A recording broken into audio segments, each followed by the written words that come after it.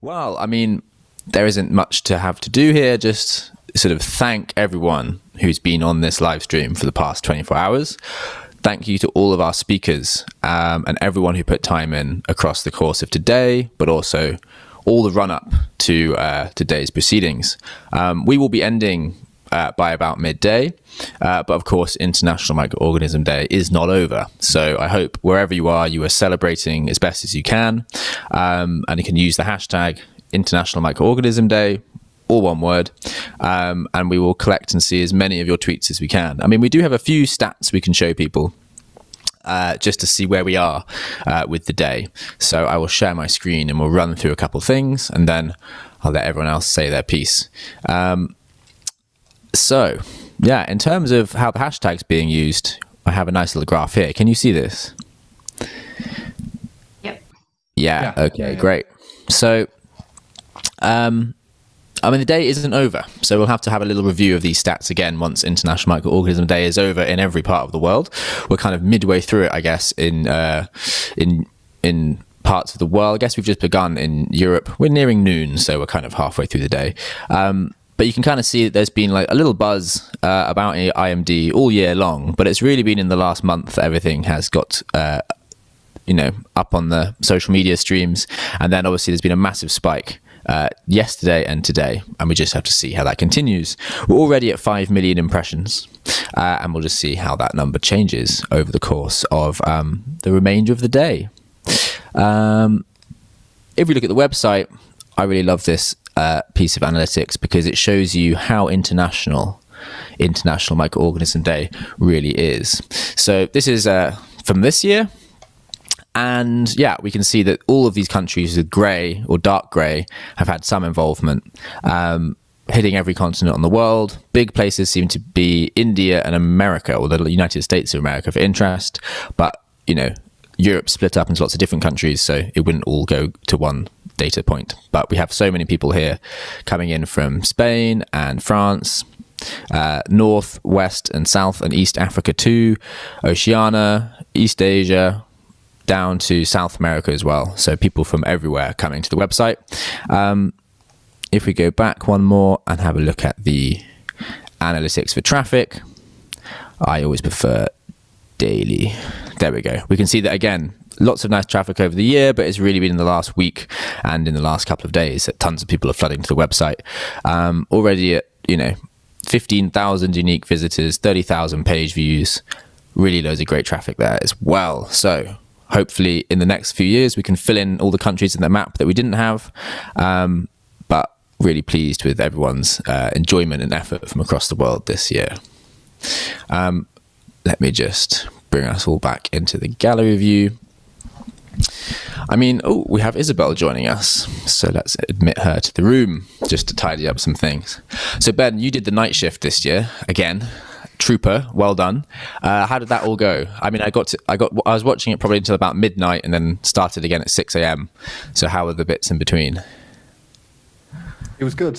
Someone asked me, someone said, you must be tired. I think at some point I must have had a bit of a dip and I kind of looked tired, but then I kind of came over the other side. And it was, it's actually, it's kind of nice, I think, because, I mean, you obviously don't normally do a night shift working in the jobs that we do. And so I found that I was engaging a lot more with people in America, especially as you kind of see that Twitter then kind of takes off.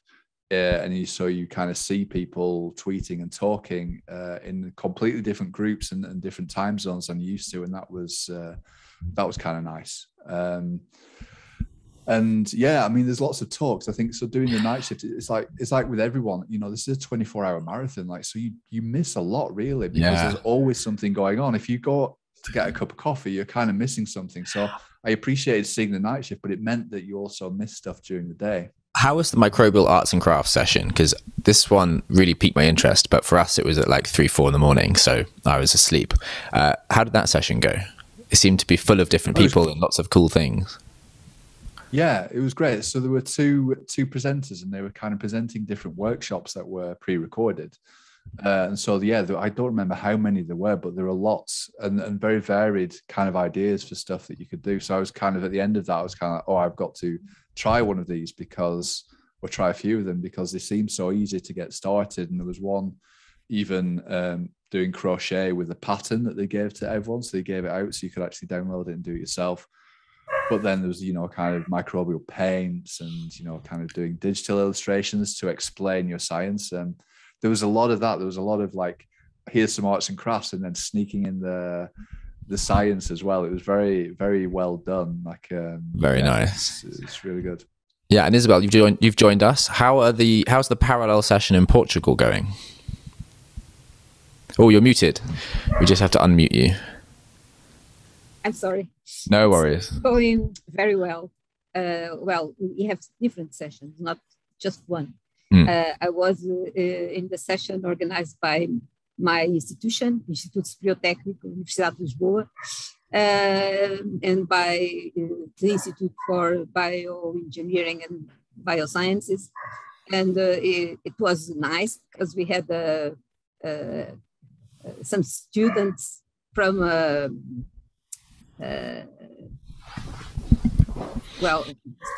15, 16-year students, whole class, because they are now starting classes here in Portugal. So it was nice. Yeah. And wonderful. It's going on. So it's I left just to come here. So how much longer does it go on for? When does it continue until?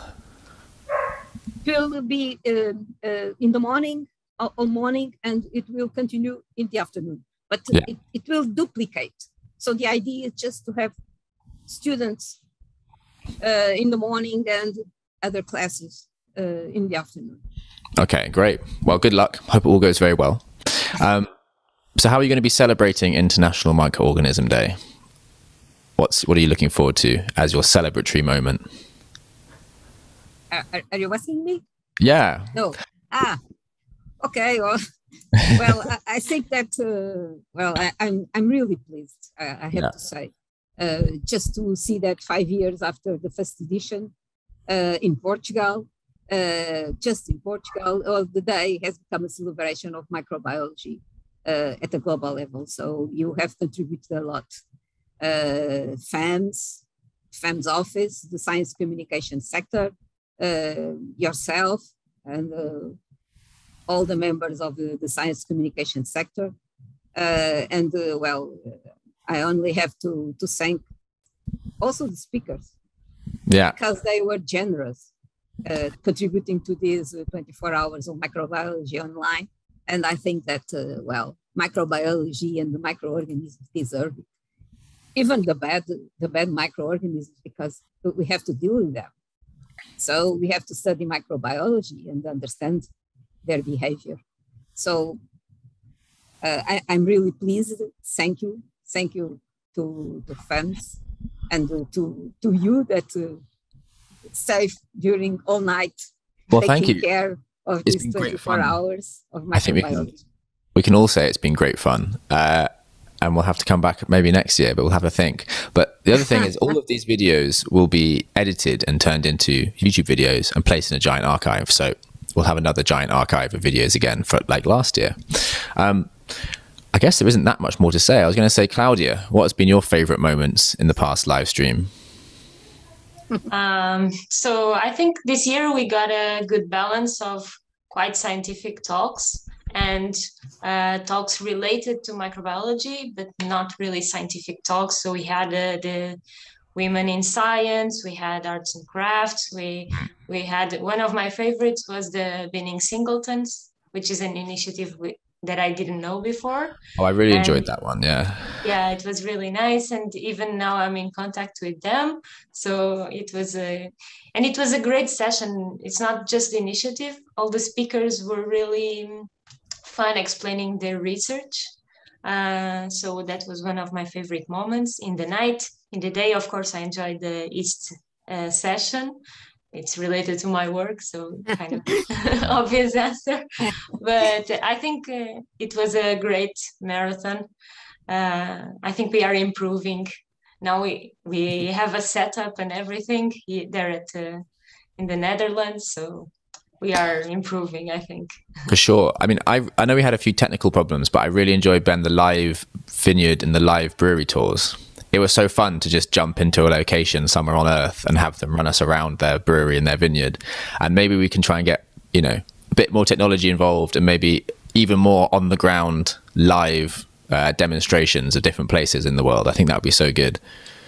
Yeah, I think so too. I think it worked. I think this thing with a camera phone that you can just take wherever, and you're kind of used to it now. Like to explain it, so it's like doing a FaceTime call with your family, and you're just used to this format. So as soon as you're there, you're transported, and it feels kind of familiar. And you can take them anywhere. You know, you can, you could drop it anywhere in the world, and we could see something that's happening right at that moment. Well, so I hope next year we can organise lots of events in person, right, in different places in the world, and have lots of, you know, soapbox science and talks and live talks. But if we could connect them all up with a big live stream that was jumping from physical location to physical location, I think that would be the next step. It would be super. That'd be so great, wouldn't it? Eleni, I was going to ask, what's your favourite part? Controlling the pandemic. Yeah, we've got to just see how it goes in the next 12 months. Eleni, what was your favourite part of the live stream? I guess my favorite part was just realizing all the effort that we've done putting into the program actually coming into life, and actually seeing that that we brought up so many scientists from all across the globe into 24 hours crash course of microbiology, as I would like to say. It's just, it was just amazing seeing all the people, and, you know, also because of the pandemic, it allowed us, you know, I'm just so happy that I was able to bring so many people in contact and start so many nice initiatives because of International Microorganism Day, and I hope that these continue to go through in the future. Awesome. Yeah, and it is also the sort of like relationships you build on putting together this initiative is so much fun. And then you have, you know, all these email conversations for 6 months, and then bang, they're just on the screen, and you actually see them in real life, and you see where they are in the real world. I think that's really cool. And we've just added a whole, you know, another list of people to the International Microorganism Day message. So I guess that's it, really. Well, I think we can finish up here. Well done to everyone for all your hard work and all of your speaking and all of your involvement. And we hope now we've printed some of these hoodies and t-shirts to get some of them out to everyone out there, and see if we can get the IMD logo across the world. Thank you, Isabel, for starting the initiative. Thank you so much. We've had so much fun getting on board and playing with it. Thank you, Claudia, as well, for all your work. A lot of people from Portugal. Yeah. Okay. And thanks, Ben, as well, for your heroic night shift and all the technical work. And thanks, Eleni, as well, for your sessions. It's been really good fun. And we'll have to see you again next year. Rest of International Microorganism Day is still to go. So drink some fermented yeast byproduct on us. And we'll see you again next year.